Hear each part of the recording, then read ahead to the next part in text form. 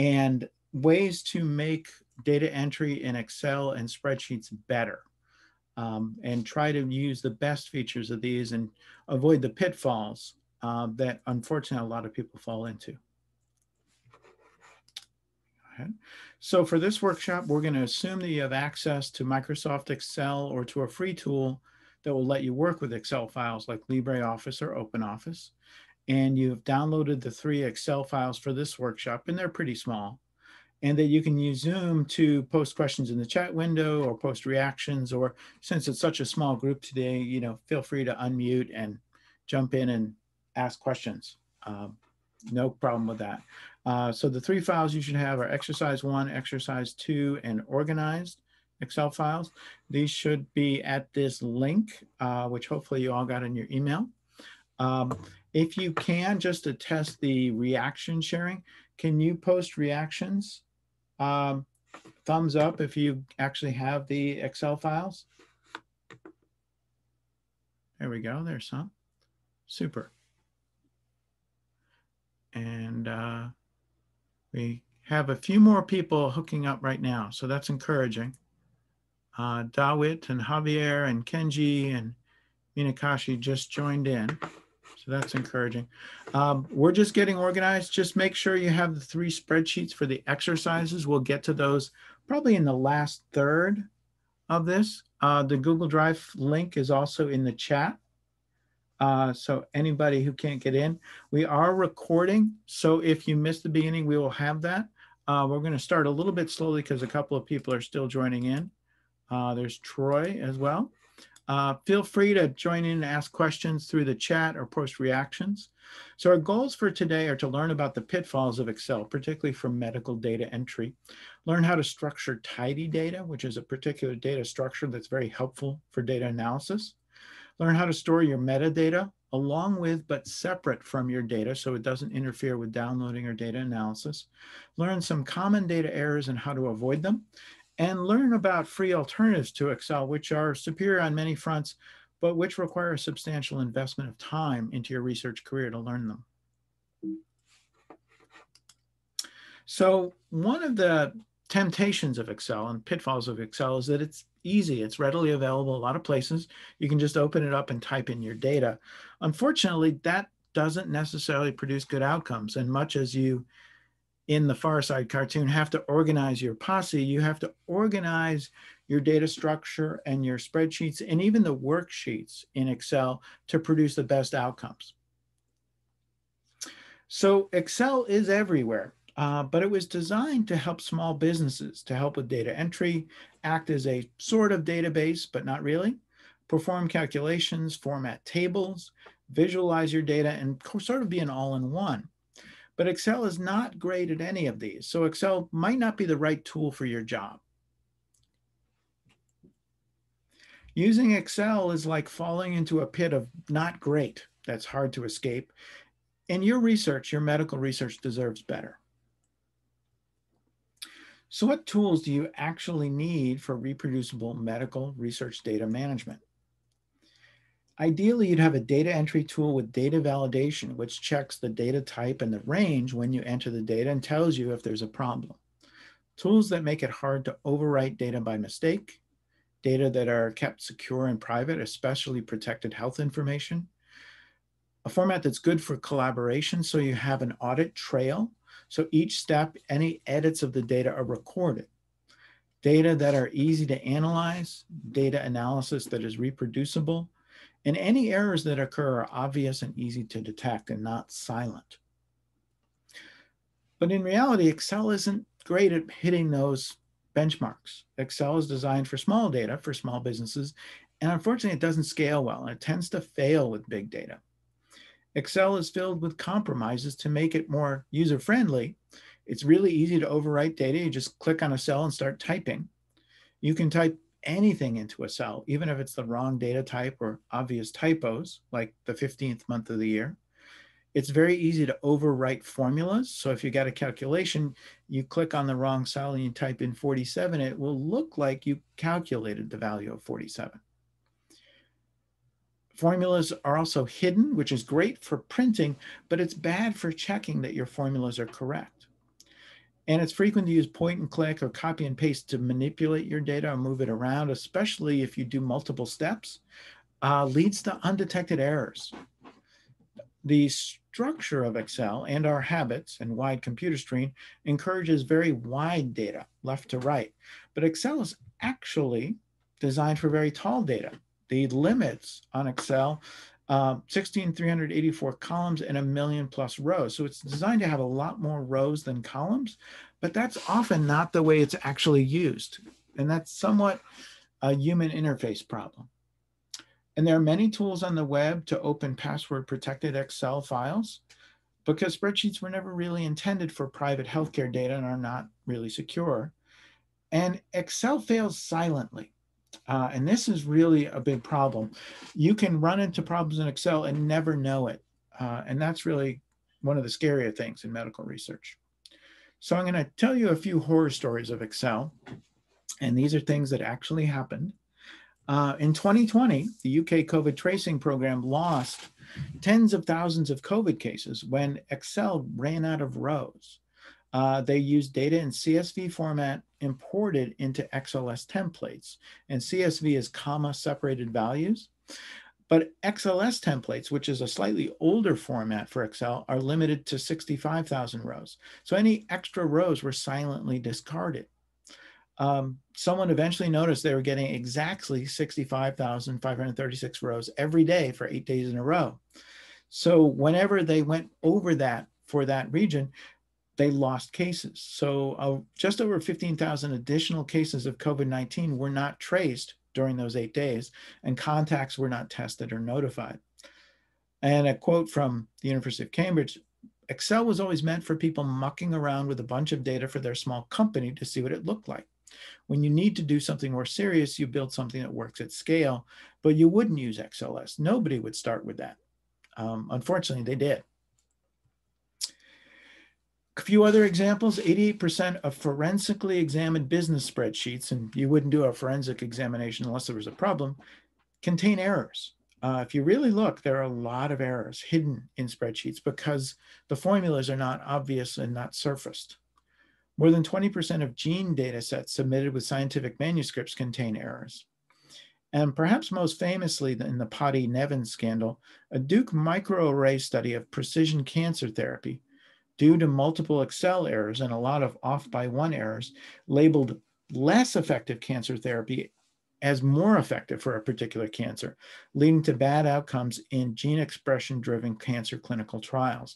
And we're going to send you the slides and have these links, some details on this particular really bad episode in Science. They tried to do precision medicine with Excel files, made a number of errors in the files themselves in how they entered the data, how they calculated the data, leading them to get very excited about the idea of precision cancer therapy and actually starting clinical trials based on these data that were eventually shut down, and millions and millions of dollars in damages were paid because they actually selected worse therapies for patients and may have done them significant harm.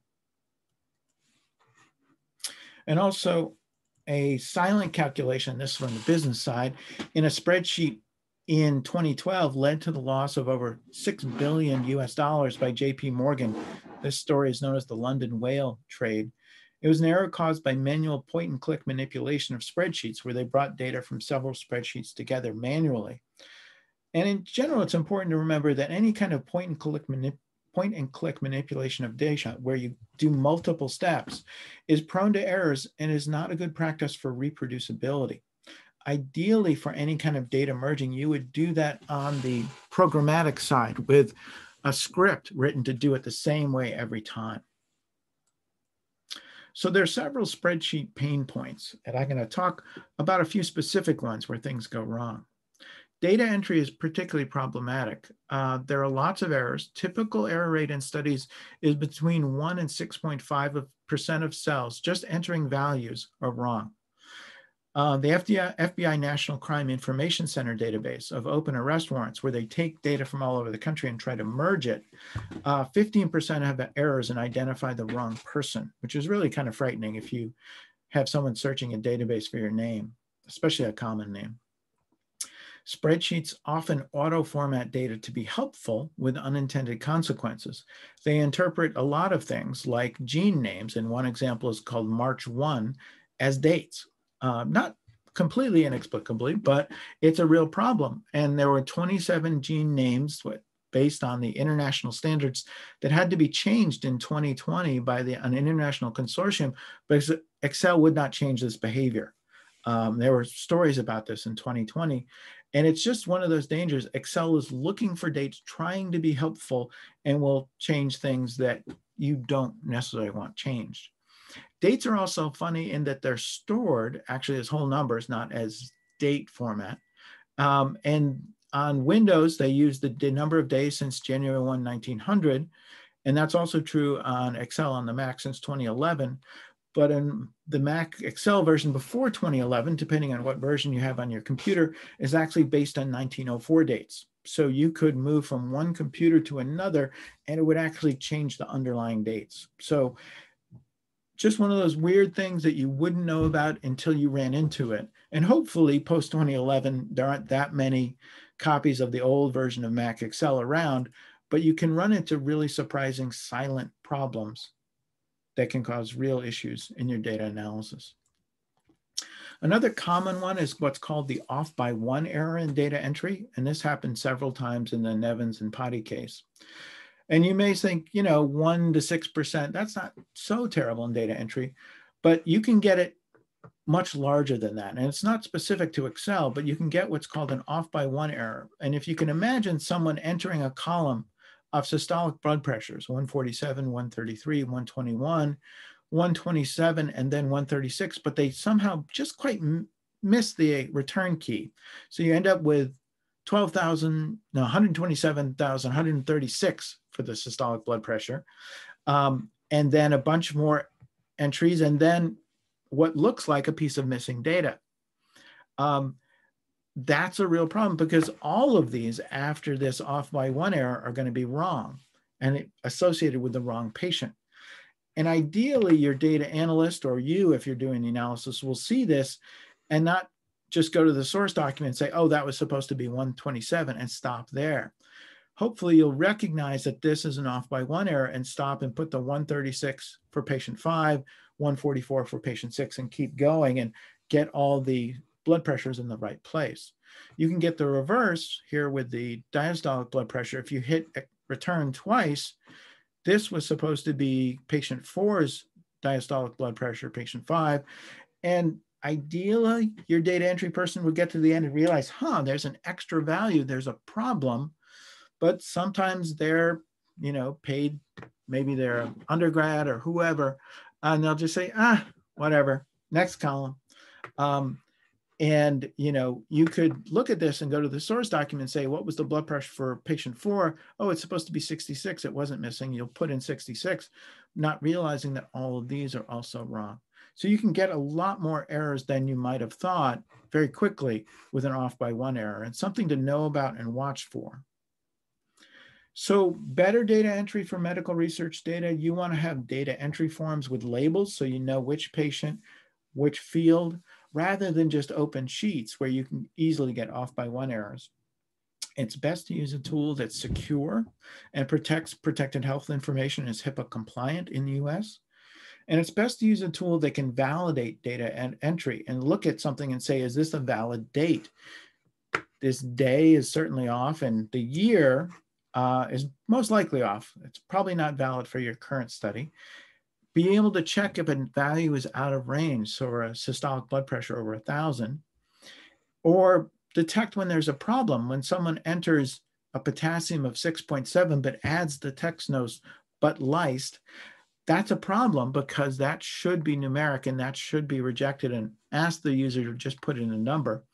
Or if there's a typo, or if your N key sticks when you're typing Hispanic, that looks like a new category to a computer, but it should be rejected and ask you for the right value.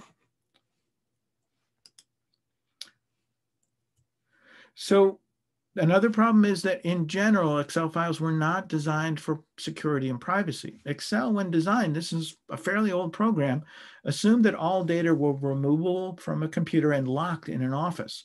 usually on a removable floppy disk that could be locked in a safe at the end of the day. And this was before hard drives were a thing. So they kind of backward hack this. You can password protect spreadsheets, but it's so common, unfortunately, that people lock spreadsheets and they need to get into them. There are lots of programs on the internet to open lock spreadsheets without a password. And that's really unfortunate because it means even your password protected spreadsheets aren't that secure.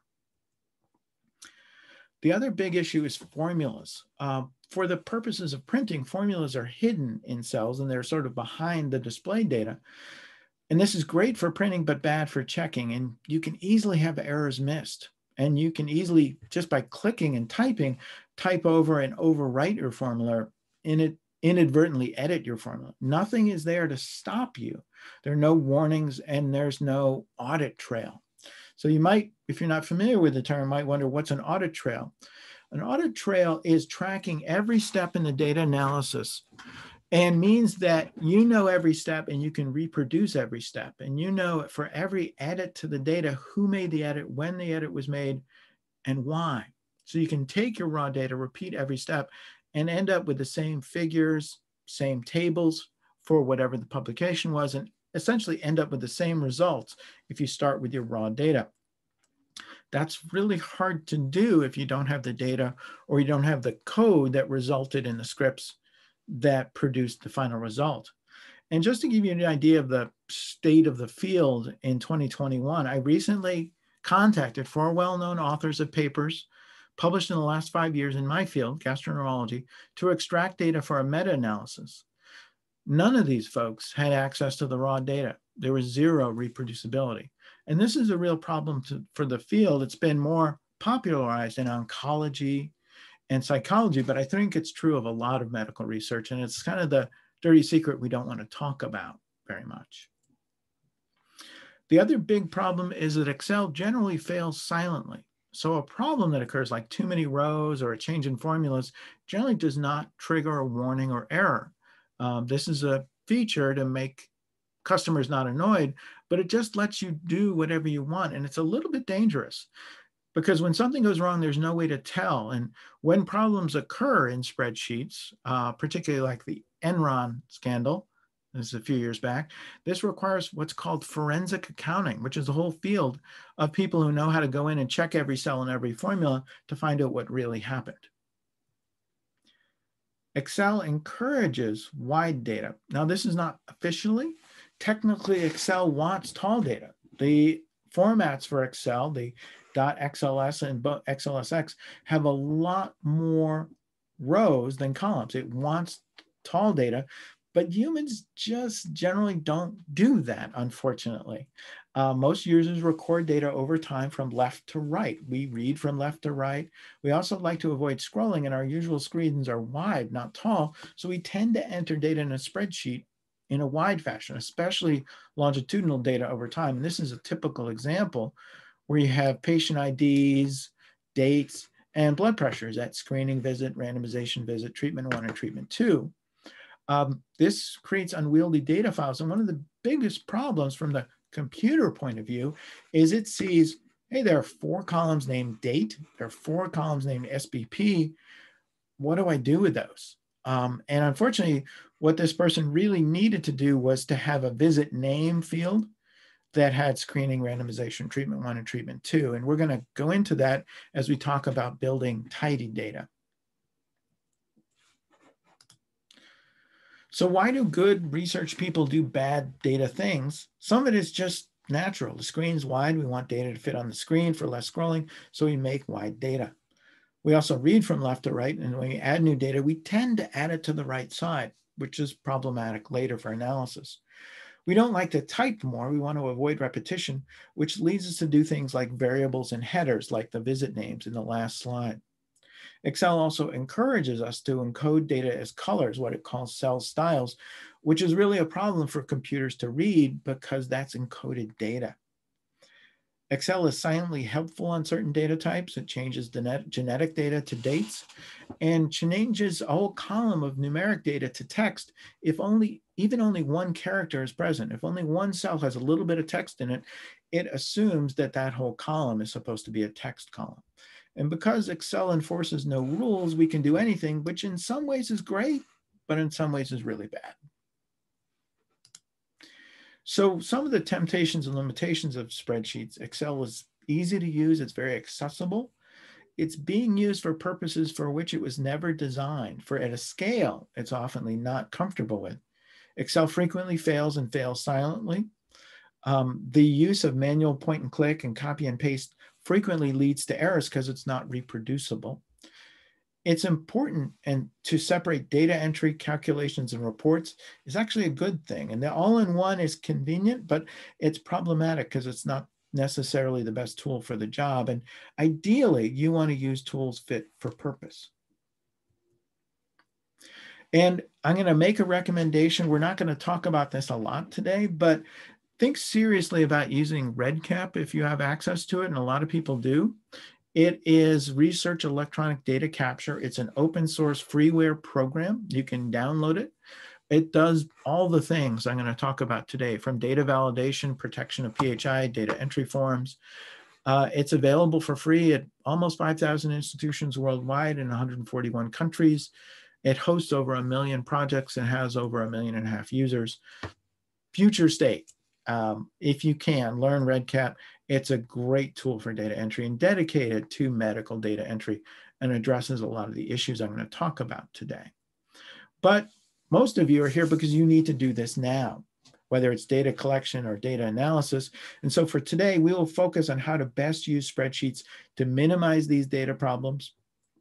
But in the long term, if you're committed to medical research, it's worth the time to invest in yourself to learn REDCap, and worth investing the time to learn some R or work with a statistician who uses R, where you can download directly from REDCap into your statistical analysis program. So now we're going to go onward to tidy data and talk about data structure to make your life easier and best practices for spreadsheets. So tidy data is essentially a data standard that people can use to be able to share data or share data analysis tools, because if you have a certain data structure, all the tools that can work on tidy data can work on a variety of data sets as long as they're in the tidy format. So in general, why do we need data standards? Data sets can really be in all shapes and sizes, partly because you can do almost anything in Excel.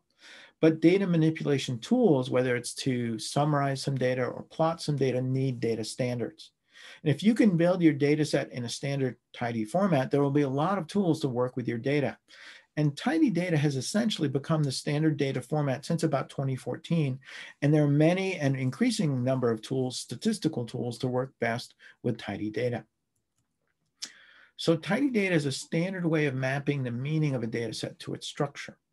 So in tidy data, each variable forms a column, and each observation forms a row. So each time you have a visit or gather data on a patient or a patient encounter, that's a row. So if you see one patient 6 times during a study, there should be 6 rows. Each observation, each visit should be a row, and each cell should be a single measurement. And the standard structure of tidy data means that all data sets are essentially alike. But every messy data set, unfortunately, is messy in its own ways. And you can see a lot of creative and interesting examples of data sets if you are working with groups that are doing data collection and working with Excel on their own. You can see all kinds of things going on. When you're working with tidy data, one of the advantages is you can use the same tools in similar ways for different data sets to read in the data, visualize it, rearrange it, and develop models. But with untidy data, you have to create custom tools and work with them to get them into a model or into the format you need to plot or analyze them. So having a data standard promotes collaboration. Because you have a consistent data structure, it makes it easier to combine data from different sources or share data with colleagues for collaborative research. And having a tidy data standard makes building data pipelines easier with standard input and output. Every input is a tidy data set. Every output is a tidy data set. You can do multiple steps in sync from wrangling to visualizing to modeling much more efficiently with a data standard. So in terms of what is tidy data, what is untidy data? So here's an example of a very tiny untidy data set. And given the rules I've given you, where each column is one variable, each row is one observation, and each cell should contain one unit of data, why is this one, and feel free to chime in on the chat, why is this one untidy? And I am going to hunt up the chat. So think about that for a moment. And the problem is, there are actually two problems. We commonly refer to blood pressure as two distinct numbers and bunch them together. But in fact, you have systolic blood pressure and diastolic blood pressure, plus a little bit of punctuation, which should be separated as two distinct variables. There's also kind of a hidden variable, this screening, which is the name of a visit. You would imagine if you've got a screening, you might have a randomization or a treatment or a follow-up visit. So you probably also need a column for the visit name or a visit number if that's what you use. So this is a tidy version of the same data. There's one measurement per cell, one unit of information per cell. And it's noticeable, tidy data format is often more cells, in this case 9 versus 6. And it's a little bit more work, and we're not inherently going to start with tidy data. We have to think about what do we need to do to make this data tidy. Here's another example of untidy data, really tiny example with a pre-test glucose and a post-test glucose. Maybe this is a version that somebody put together for a glucose tolerance test. Again, think about this. We want one observation per row. So if you think about a visit pre or post or a measurement pre and post, the problem is that we don't, we want to be able to measure one variable, glucose, and have one observation per row. So for patient 1, their pre-test, patient 2, patient 3, their pre-test values, and their post-test values should be in distinct observation, distinct rows.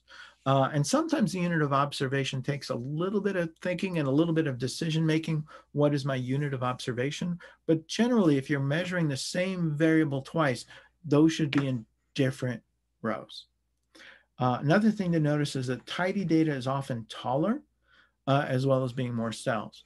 And in general, if you're making data more tidy or structuring it to be more tidy, it's going to be taller, which is the format that Excel actually likes best. It's just not normal for humans to make data tidy and tall, partly because we don't like to scroll down. Here's another example. Why is this data set untidy? Small data set looking at systolic blood pressures.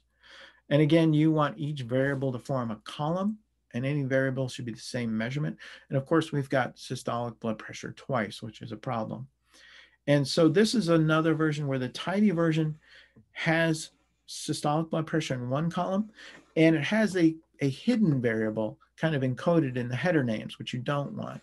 You want that as a clear, distinct variable with the visit number, 1 or 2, or as many visits as you have. And again, it's usually a little bit taller. So that's just the idea behind making your data tidy. And when you bring untidy data to your statistician, sometimes that's where you get a little bit of the statistician glare of death. You mean well, but they would really prefer you start with tidy data. And if you know the principles and can structure your data that way from the get-go, ideally in consultation with your statistician, before or shortly after you start collecting data, you can prevent a lot of problems later. So now I'm going to talk specifically about good data practices, not just data structure, about building data sets. And we've got 14 good data practices today to make clean and tidy spreadsheets. So number 1 is make clean rectangles of data with no more, no less, and no extras, no metadata that you've added. So your worksheet should have one row, what's called the header row of variable names, not multiple rows, just one. Lots of data with no blank lines or columns, no empty cells, and nothing else, no extra comments, titles, etc. So here's an example of some extraneous stuff. This is not a clean data rectangle for several reasons. But the extra stuff is the title, data from my study, and kind of global notes on data. This is useful information, but it's metadata. It's not measurements you've taken. It's extra to your data set. And these should be stored on a separate worksheet. And this is a really important component of using Excel or other spreadsheets well, is use multiple worksheets. Use those tabs at the bottom of the Excel page to create multiple worksheets to store separate pieces of data versus metadata versus code books. And we'll go through all of that. So one of the problems was an extra header row outside of the data rectangle. I mean, look at that. So we've got visit 1, visit 2. It's actually encoding a separate variable. You don't want visit 1 and visit 2. You want visit number, or visit num in this case. So you need to add a column for visit num. And you don't want the same measurements appearing twice in the column. So you have SBP here and here, diastolic here and here. This is really confusing from the software point of view because they have two variables with the same name, and how do they even differentiate those? So you want to clean this up. You also don't want any empty cells. And truly empty is a problem because a truly empty cell looks the same as a cell with a space or even 3 spaces. And from the computer, they're completely different. An empty cell is one thing, a cell with 1 space is a different thing, and a cell with 3 spaces is even a different thing from that. So it's better to fill empty cells with a clear marker, and capital N, capital A, not available, is the standard. Sometimes people in the past have used code numbers like -99. That can sometimes cause havoc if people don't know that, or your data analyst or somebody later tries to take an average and they're really puzzled as to why they got a negative number or their number's a lot lower than they expected. It's better to use this capital NA. And if you want to store details on why the value is missing, store that separately in notes. You know, if the sample was lysed or the blood clotted, that's metadata. You don't want to store that in your data rectangle. So a clean data rectangle should have, again, that single header row of variables. None of them should be repeated. Every row should be one observation, and every column one single variable. Again, none repeated. Every cell has 1 unit of data with no blank lines or columns, and there are no empty cells. If there's anything missing, that should be clearly marked with NA, and no straight notes or titles or metadata. We're going to store those elsewhere on a separate worksheet. So principle number 2, use consistent variable names because consistency makes computing easier, much easier for computers. To humans, BP, capital BP, and small BP are both blood pressure. That's obvious. We can look at it and say, oh, sure, that's the same. But they're different cases, uppercase and lowercase. And to a computer, these are completely different. So avoid capitalization in variable names. Computers also struggle with most punctuation. A lot of times it has meaning to a computer that it doesn't have to us. So avoid punctuation other than underscores or dashes. Those two are allowed and are actually pretty helpful. And humans have no trouble understanding something like BP standing, but computers really struggle with spaces. They wonder if BP and standing are 2 different variables. So in general, avoid spaces and replace these with underscores or dashes in your variable names. And generally, lowercase snake case is recommended. Here are a few examples of different cases people use. And typically we use lower snake, like systolic blood pressure in millimeters of mercury, heart rate in BPM, AST in international units, albumin in grams per deciliter. And you notice we're separating chunks like the variable name and the units with an underscore, whereas the units or any chunk that goes together, we're separating with dashes. And that helps us kind of keep track of those. It's important, this is principle 3, to include units in variable names. And just wonder if there's any possible way someone could guess wrong on units or if possibly the units might change. And so someone new opening the data set in 10 years might assume you use the new units and not realize you use that really old version that nobody uses anymore. So it's helpful to use these where the variable name and the units are documented right in the variable itself, per microliter or millimoles per liter. And again, chunks separated by underscores and words within chunks separated by dashes. Principle 4, do not encode data with color. Avoid using font, color, or highlighting to differentiate one group of data from another. Your data should be plain vanilla, even though Excel encourages you to use this. Highlighting and font colors are easy for humans to read. Computers don't get it. Computers need ones and zeros. So here somebody encoded the two different arms of a study. Treatment is darker green, control was lighter green. Computers have no idea what's going on here. So ideally, you would have a separate category for study arm, for intervention and control. And Stefan pointed out in the chat, in general, a clean data rectangle will look a lot more bland than what we're used to with pretty formatted data. You want bland, you want tall, you want everything to be a distinct variable. Principle 5, be consistent with categorical variables. Always use the same spelling and capitalization. Humans know that Hispanic capitalized, Hispanics lowercase, Hispanic with an extra N, or maybe a capital H are likely all the same value in a categorical ethnicity variable. But computers don't get that. They think these are 4 different categories in the same variable. And it's really hard to be consistent, to avoid typos, spaces, changes in capitalization, even inadvertent spaces at the end of a word, which are invisible to humans, look like a completely different category to computers. So it's important to set yourself up in structure for success, to use consistent capitalization or no capitalization if that's easier, and to set up drop downs in Excel for each categorical variable. And we're going to go through that a little later, how to prevent problems with categorical variables. So this is where we're going to jump to one of our exercises. We're going to open exercise 1, the XLSX file, and I am going to change my sharing to our first exercise. And so you've got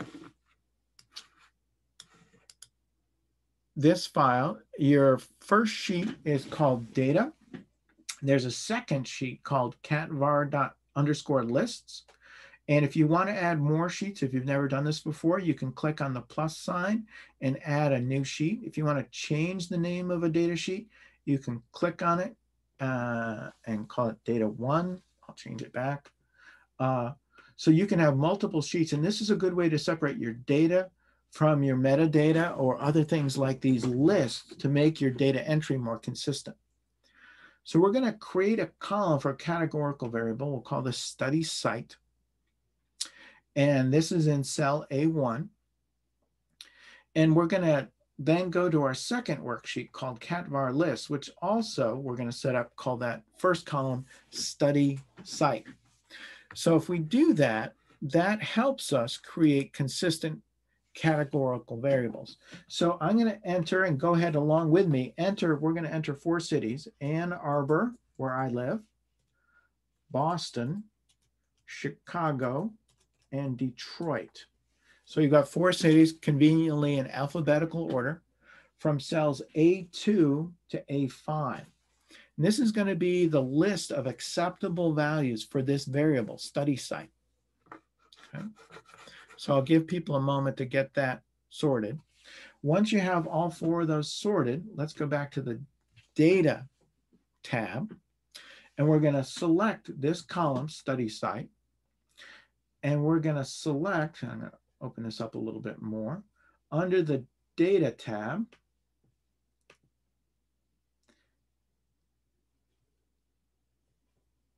data tools, we're going to do data validation. Okay. And this opens this data validation window. And under allow, I want you to select list. So we're going to give it a list of values. to choose from. Okay. So just in case anybody has gotten stuck here, I'm going to back up a little bit. It's the Data tab, Data Tools, and you want to select Data Validation. When you get here to Settings, you want to select List, and then you want your source. And our source, of course, is going to be on this second sheet where you put cat-var lists. So if you click on there, then you can go to cat-var lists, and we're going to select A2 to A5. Then we just press return, and it puts in a value. And basically it tells Excel, okay, look in the sheet cat-var lists and take the values from cells A2 to A5. Those are going to be the allowed values.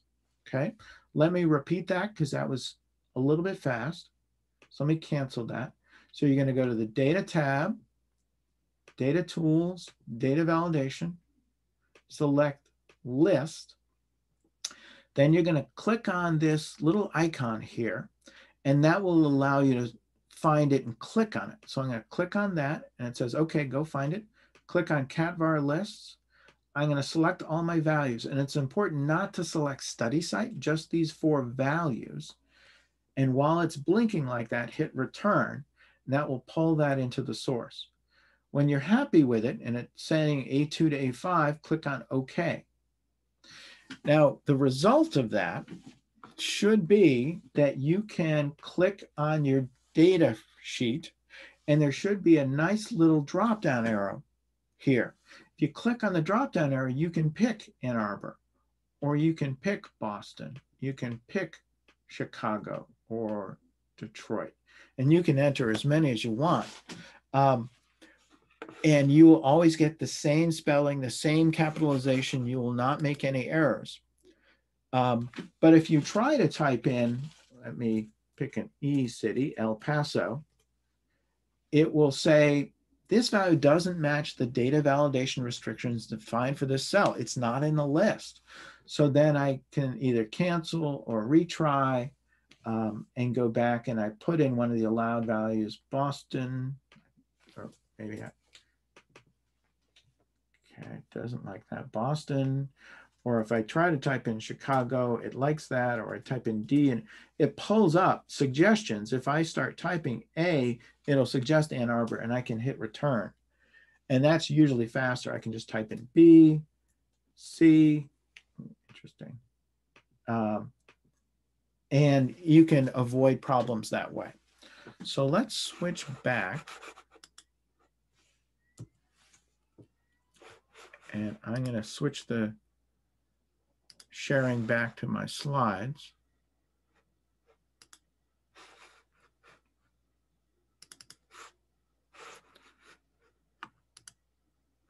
So let me know how you're doing. Feel free to put comments in the chat or questions in the chat. If you got through that fine and it worked for you and you were able to set up a list and make that data entry work, please send a reaction of thumbs up in Zoom. The reactions icon is the smiley face with a plus at the bottom of the Zoom screen. So hopefully you can all send some thumbs up in the next 30 seconds or so. We've got a few. Seb and Evan, Arthur and Evan and Kina. Okay, that's encouraging. If anybody's stuck, please put a question in the chat.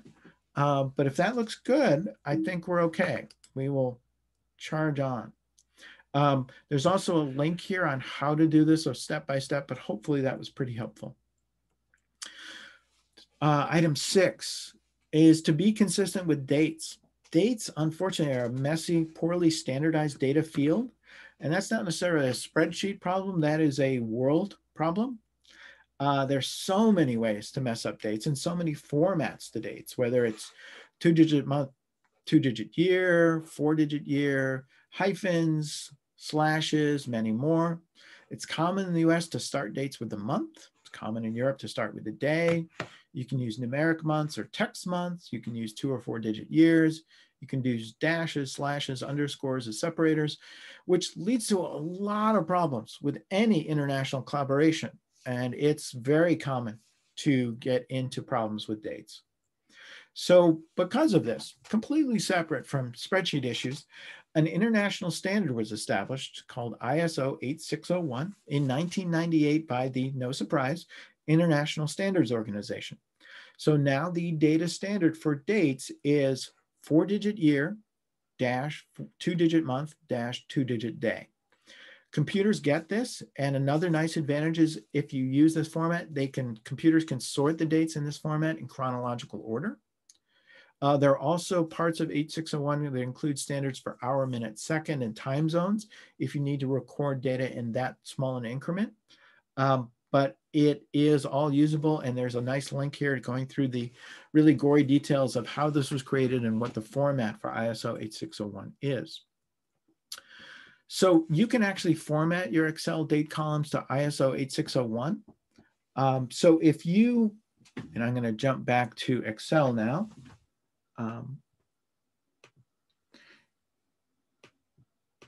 If you go back to your Excel spreadsheet and you enter a date column and enter a couple of dates, say I'm going to enter Jan 5, 2019, March 7, 2020.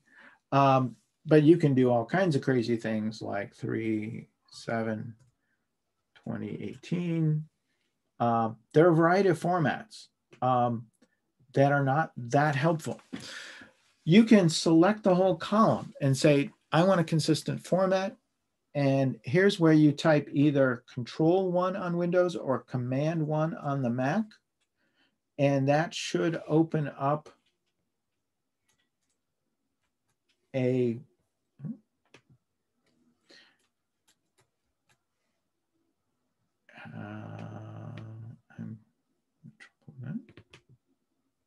format cells, and you want under number, you want date, and it's the third entry down, 2012, a 4-digit year, 2-digit month, and 2-digit day. Select that, and unfortunately these are icky, but let me see if I can fix these. 3, 7, 20. And it will, if they're reasonably formatted and it can figure it out, they will format these in this consistent format. You can type in dates. It will add leading zeros even if you didn't type those in. It's not perfect. It won't prevent you from doing completely crazy things.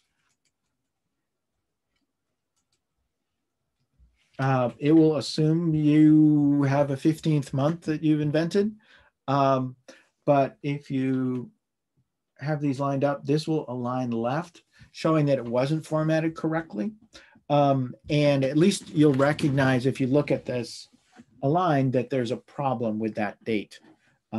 Fortunately, there's not 15 months in the year, or I'd be rounding a lot more. So that gives you an idea of one way to make dates a little better. And I'm going to switch back to my slides.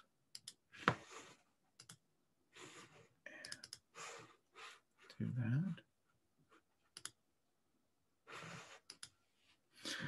that. Number 7 is being consistent with your subject IDs. Frequently, you'll have distinct participants and you want to have a clear, unique subject ID for each participant. This can get a little messy, but each study participant should have a unique ID, usually numeric. It should be particular to your study. It has to be unique across your study, but and it cannot be their name or some part of their name. This shouldn't use or be derived from a medical record number or a birth date, a name, or any other item of protected health information. It should be a generated distinct number. And ideally, you assign a unique number at first contact and keep that through screening and enrollment. Because you may have a multi-site study, a lot of times this is where you use a unique prefix for each study site to allow ID assignment across sites. So 15-00041 would be the 41st participant at site 15. And you want to keep in your data frame the site number and participant number as separate variables. But in terms of putting them together for analysis, you can put them together later as a distinct and unique ID. Principle 8, you want to be consistent with files and file names. So if you use multiple files, you may have distinct files from each site or from different data sources. If you're pulling data from a data warehouse, you want to have files that have the same data structure. And if they're supposed to go together and merge later, then you want to have the same, exactly the same variable names in the same order with the same categorical dropdowns and same data validation rules for each variable. Ideally, you would set up one data template and test it in a pilot at multiple sites and finalize it and make sure every site is using the same template. And ideally, as the data come in, you'll check and validate data from each site and each file frequently, especially early on, to make sure you're getting consistent data. You also want to use consistent file names, especially if you have multiple files of different data types or different sites. You want to decide what data chunks you need in what order to identify this particular data file. And usually what you want to do is use the same name chunks in the same order with underscore separators. So for example, you might have serum potassium 2019 CSV. So this is the fluid source, the analyte, and the year. Similarly, in the same set, you might have urine magnesium 2020. Or if you organize things by study site and data type, BP study, the name of the study, Boston and labs, BP study, Chicago, and vitals. Again, separating distinct chunks with underscores and separating words in a contiguous chunk, the name of the study with a dash. So principle 9, being careful with text strings, especially things like gene names, which are notorious for having problems. Excel tries to be helpful and guess the data type in each column. Any column that looks a bit like a date gets turned into a date. Any column with text in it gets turned into a text column. And this is why you can't add text notes to your data, especially in numeric columns. You want to store those separately as metadata. You can and should set the format of a column in Excel. So you can, again, select column with and then do Control-1 or Command-1 and format the cells as text to turn off some of the helpfulness for that column. Principle 10, you want to include a code book, especially if other people are going to look at this data or future you is going to look at this data, your close collaborator, future you. Future you collaborates with past you, but unfortunately past you never returns their email. So what is a code book? A code book is a detailed description of every variable in your data set. So you want a different and separate sheet in your Excel workbook labeled code book.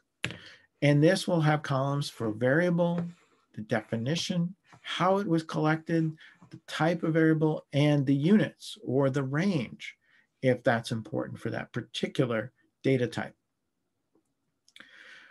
It's also important on your data sheet itself to do no calculations, just the data in a rectangle.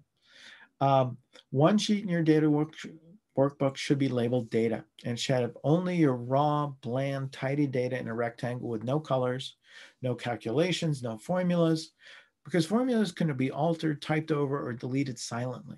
Let your statistician or statistics program do the calculations reproducibly.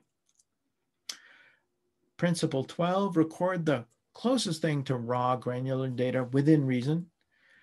In general, do things like the raw data, the date of visit and the birth date.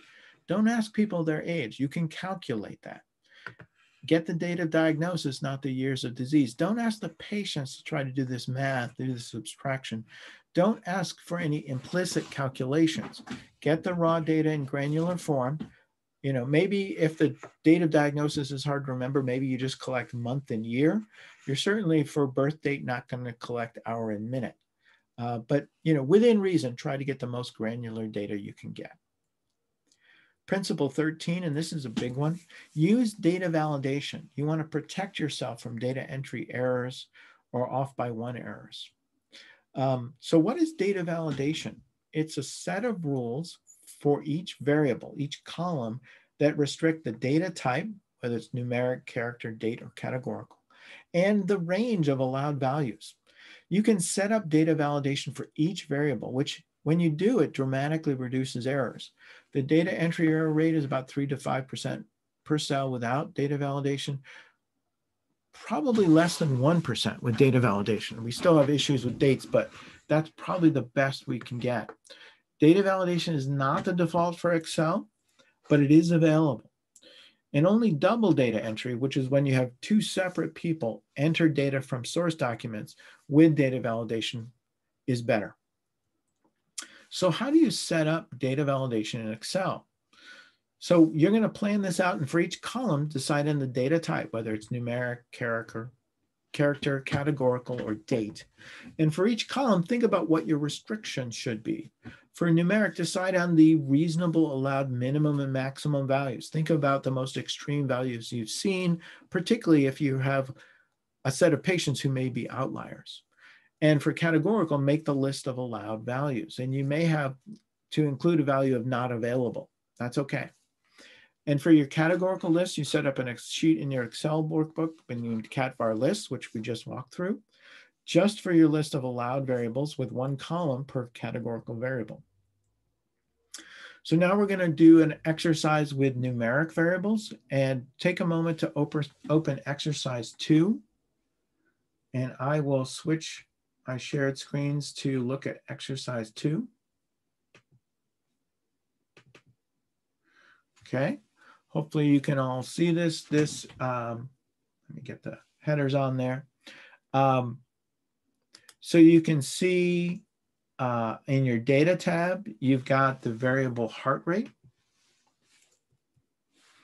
We're going to select the entire column for this heart rate variable. And we're going to, again, select data, data tools, data validation. In this case, rather than letting you type any value, we're going to say, no, we want whole numbers for heart rate.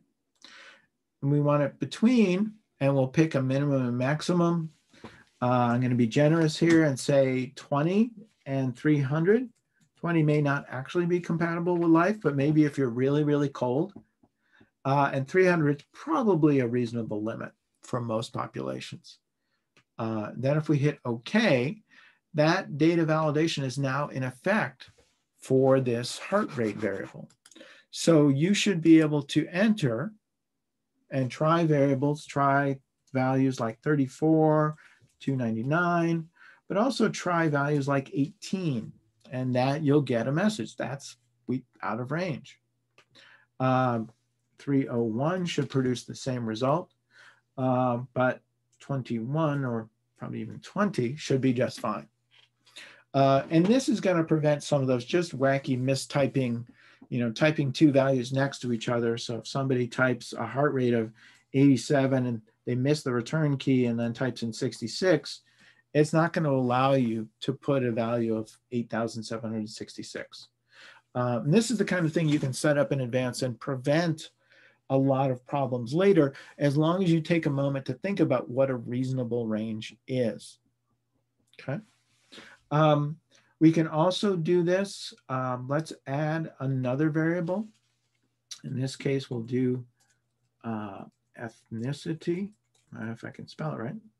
So T. And we're going to create this as a categorical variable. And from the NIH and the US point of view, ethnicity values can be Hispanic and not Hispanic. That's all you get. Now, since you've done this once before, this should be pretty straightforward. We want to go back to data, select this column. We're going to do data tools, data validation. And this one, rather than whole number, we're going to make this a list. And then it's going to ask us for the source, and we're going to click the icon to go back to the spreadsheet. Click in cat-var list, select the values, not the name of the column, but just the two allowed values, and hit return or enter. And it should say, okay, B2 and B3 are the only allowed values. We hit OK. And now we can have our drop down. If I type in capital N, it'll, I can drop down for not Hispanic. And those are the only two allowed values. I am not allowed to put in other, which for the NIH, I've only got two values I can choose from. So now you know how to data validate for numeric as well as categorical variables. Okay, I'm now going to switch back to my slides.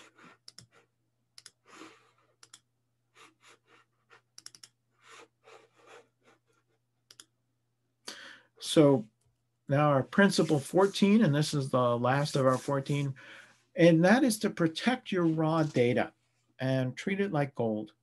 You should always have backups, both on-site and off-site, just in case you have hurricanes like at Tulane or at NYU completely flood your data center and destroy all your data. And never modify or overwrite your raw data. It's very tempting if you see something like a blood pressure of 8,000 to type it over, but then there's no audit trail. There's no record of how that got changed or why that got changed. Always make a copy and modify the copy and save it as a new data file. So you might go from study raw data to study clean data. But you want to document every single time you change a piece of data and measurement so that you can track exactly how, when, where, and who changed that data point. You should always be able to retrace your entire audit trail from the original raw data through all processing steps to the final products, whether that's figures, tables, or even the manuscript itself. If you can't do that, your research is not reproducible and is really not that trustworthy.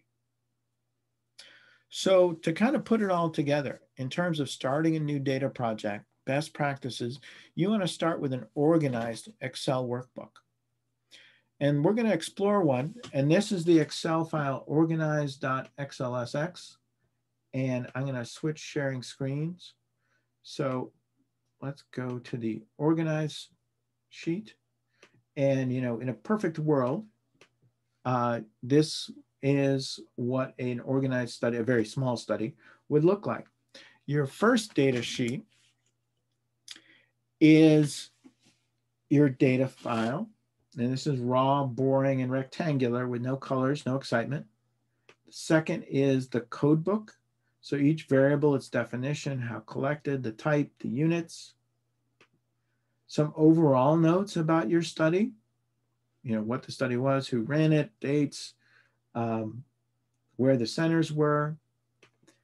You can have notes on the particular values. If there were issues, you know, it was supposed to be a seated blood pressure and this person refused to sit. Patient ate a lot of salt this day and this value is missing. Your validation list for all your categorical variables are here. And then if you really, really want to, you can make a pretty version where you can do calculations and do all the things you're not supposed to do with color and whatnot, if you want to show it to someone. Okay, so that gives you an idea of what that can look like. I'm going to switch back now to the slides and let me share that screen. And you may want to have two to compare, but it's tempting just to open up Excel and start entering data. And honestly, that's what most people do when they're getting started. But it's much better to start with a plan. You want to have a data sheet, a code book, your notes on the overall, and notes on individual cell values if there are issues with measurement. Data validation lists to make sure your categorical variables don't change, and a pretty or formatted version if you really want one for printing or for sharing with other people. So the first tab, data, should be plain vanilla, no colors, bolding, comments, or notes, no metadata, just a rectangle with a single header row of variable names, and no empty cells. Any empty should be filled in with NA. The code book should have a standard code book with the name of the variable, definition, how collected, data type, and units to document all of this for future you. Because if they have a question later, you're never going to email them back. Sheet 3 should be notes on the overall data collection and basically like a newspaper story, who, what, when, where, why, and how. In case somebody opens this up 10 years from now and doesn't know where the heck this came from, this will document all this, your exotic study of Mount Olive brand pickle juice and all your centers and the dates. To do individual cell values, and this is one that there are several ways to do it. I've seen people do this different ways, but you want to attach the metadata about individual values. Was there something odd about the measurement? Was it missing for a particular reason? One simple way to do this is to write a meta note, and Excel can do this on each problematic cell. So you actually right-click the problematic value and click on one of the right-click dropdowns is New Note, and you can type in an explanatory note about the data collection of that specific value if there's a problem. The nice thing is the resulting value will have a little red triangle to tell you, hey, there's something funny about this. And if you hover over it, that note will pop up.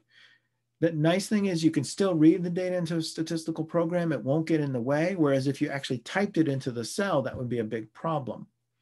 So you don't want to put the data into the cells, but you can put it into these cell notes. For missing, you want to put NA. That makes it easier for statistical programs. Then you can put a note about why it's missing in the notes, but you'll never get that data out into a statistical analysis program, your metadata about why it's missing. This is pretty quick and easy and visually appealing. There are fancier ways to do it. So the next version is to have a separate sheet on notes values, where you basically have a column for the data point, where you explain which data point, the systolic blood pressure for subject 7 at visit 7, serum potassium, subject 114 at visit 5, and then the notes on what happened, what went wrong, why there's no result, can't count BMs because they have an ileostomy, you name it. And so you have enough detail to understand what's happened and document it, but NA in the data sheet if it's missing. An even fancier version, and this is fairly convenient, it helps you see patterns in data problems. You basically copy the structure from the data worksheet and you leave identifying information for each observation, the patient ID and the visit, but you reformat all the data columns as text and leave these blank unless there's a problem. And then when there is a problem value, you type in for that value, okay, the patient was prone or whatever the problem was. And that lets you see in the columns and the rows if there were recurring issues with particular variables or particular subjects, and help you see patterns a little bit. It may not be worth going to all that trouble, but it can be helpful if there are certain recurring issues. Sheet 5 should be your data validation list for your categorical variables and listing all the acceptable values so you can do the dropdowns on your data sheet. And sheet 6 is, of course, the optional pretty version. Go wild, do whatever you want. As long as your original data sheet stays clean, you can do whatever you want on this tab. So to sort of summarize our best practices, you want to set up clean and tidy data rectangles where missing is always denoted as NA, as capital NA, with one observation per row, one variable per column, and one unit of data per cell. Use consistent variable names with no spaces and snake case, including the units. Do not encode data with color or in headers. If they're in the headers, they probably need to be a separate variable name, a column. Be consistent with categorical variable values and use drop-down lists to help you do that. Be consistent with dates. Use the ISO 8601 standard. Everyone gets a consistent unique participant ID. Be consistent with files and file names. Don't use spaces. Use very limited punctuation of underscores and dashes. Take control of your formatting of categorical variables with dropdowns. Include a codebook.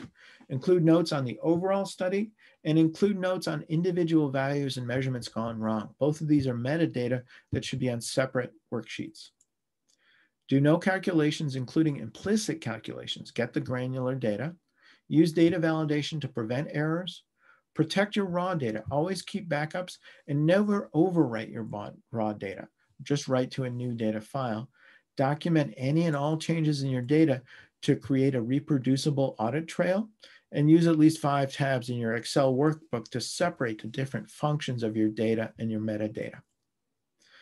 Even better research practices, you can make your research data more secure and your analyses more reproducible with things like REDCap for validated secure data entry, with open source tools like R for data analysis, visualization, and reproducible reporting. If you can't access your data and reproduce your outputs, the tables and figures for your manuscript 3 to 10 years later, your research is not reproducible and is less trustworthy. And if you're in medical research for the long term, go ahead and invest in yourself. It's going to take time to learn things like REDCap and R to be able to do better, more reproducible research. This talk was inspired by 2 important and free papers, both worth reading, and the links are here. Feel free to open those up and take a look. Hopefully I've summarized them well. And I'd be happy to take any questions.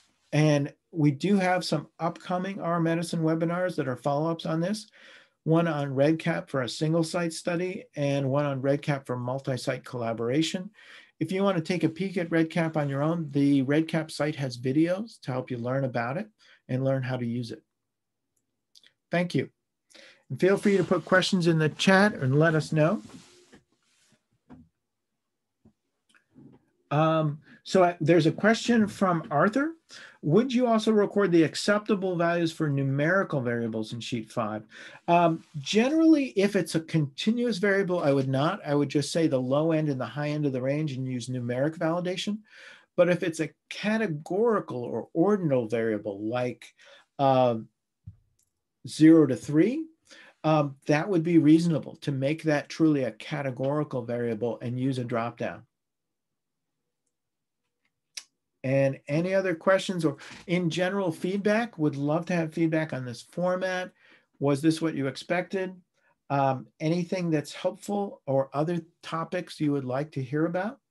Would love to hear about it. Feel free to put questions in the chat or comments in the chat. It'd be very helpful. And that's all we've got. So feel free to give us feedback. We will have a recording up for folks who missed this. And we will be sending out and sharing the slides. So if you missed a little bit at the beginning, we should have that in the recording and in the slides. Thanks, everybody.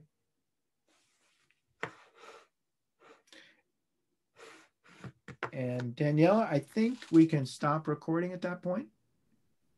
Excellent.